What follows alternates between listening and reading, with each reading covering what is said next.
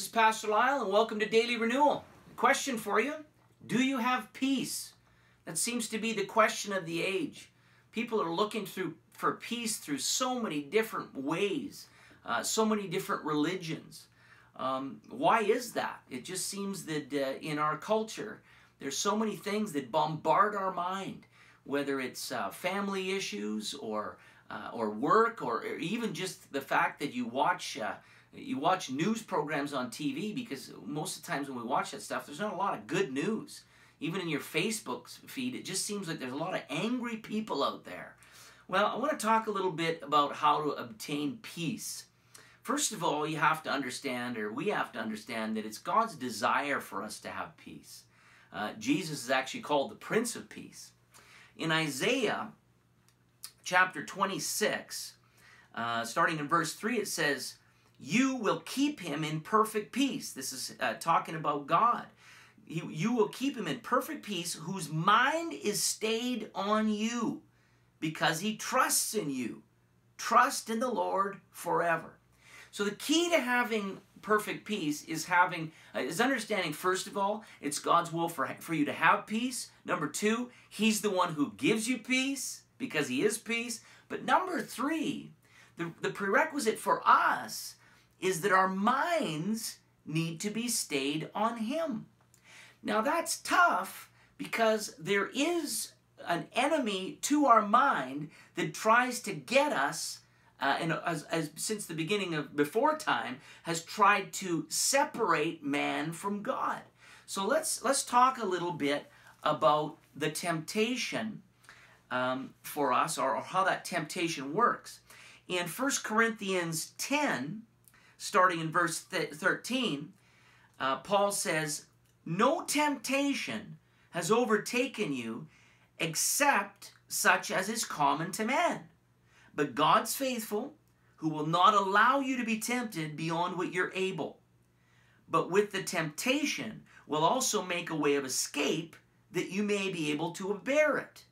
Therefore, my beloved," in verse 14, he says, "flee from idolatry." So there is a connection between temptation and idolatry.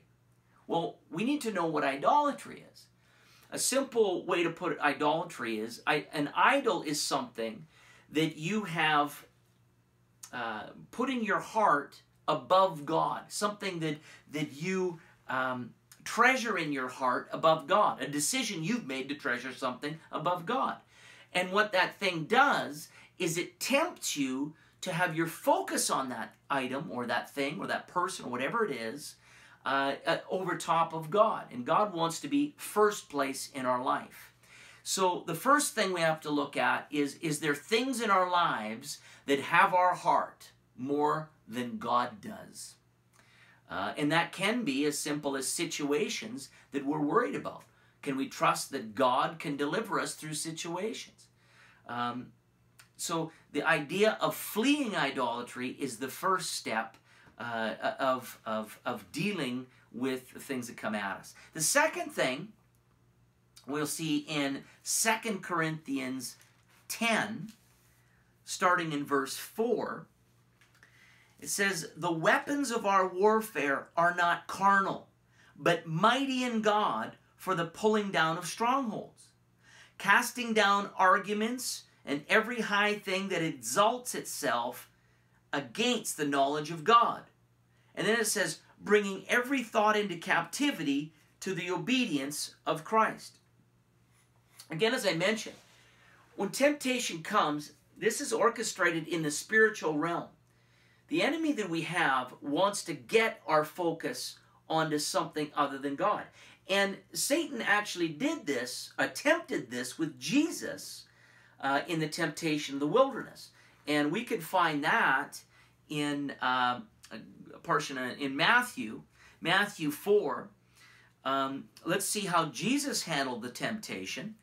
It says, "When Jesus was led up by the Spirit into the wilderness to be tempted, this is verse 1, to be tempted by the devil, and when he had fasted 40 days and 40 nights afterward, he was hungry. Now when the tempter came to him, he said, if you're the Son of God, command that the stones become bread. And Jesus answered and said, it's written, man shall not live by bread alone, but by every word that proceeds out of the mouth of God.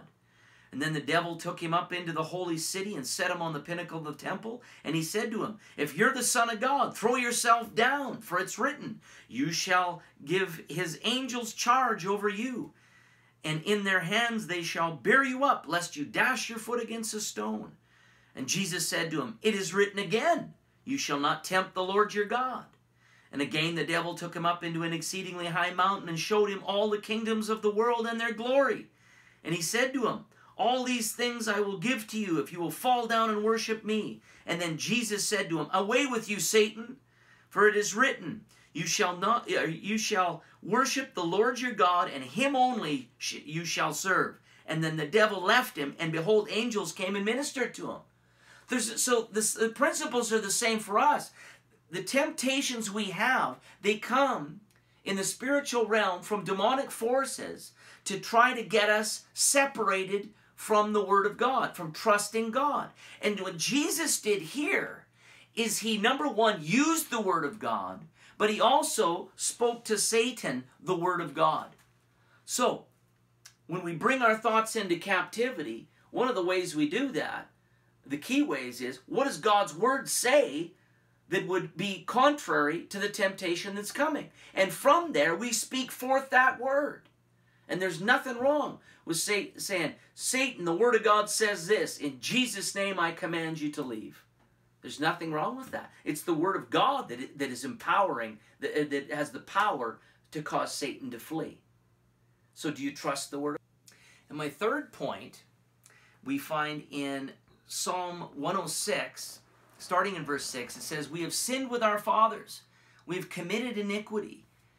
We've done wickedly. Our fathers in Egypt did not understand your wonders. They did not remember the multitude of your mercies, but rebelled by the sea, the Red Sea. Isn't it amazing how quick they forgot about the goodness of God? Here they are, they're being pursued by Pharaoh. One of the most amazing miracles in the history of man was the parting of the Red Sea. The sea parts, there's walls of water on either side, and they cross through on dry land. And not only was that amazing, but as soon as they got through, Pharaoh brings his chariots in, and the water piles up on top of them and kills them all. The people who were pursuing them.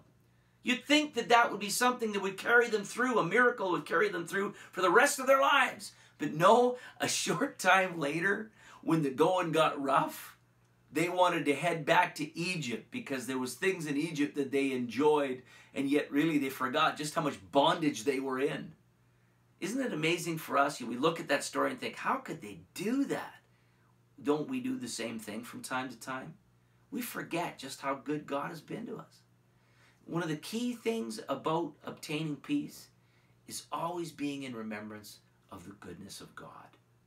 Well, I hope you got something out of that today. If you did, I'm just asking that you would subscribe to my YouTube channel, that you would make some comments below, interact a little bit. If there's some episodes that you'd like to see, specific topics, let me know. Also, make sure that you like me on Facebook and Instagram and check me out on Twitter. Thank you very much. Have a great day. God bless you.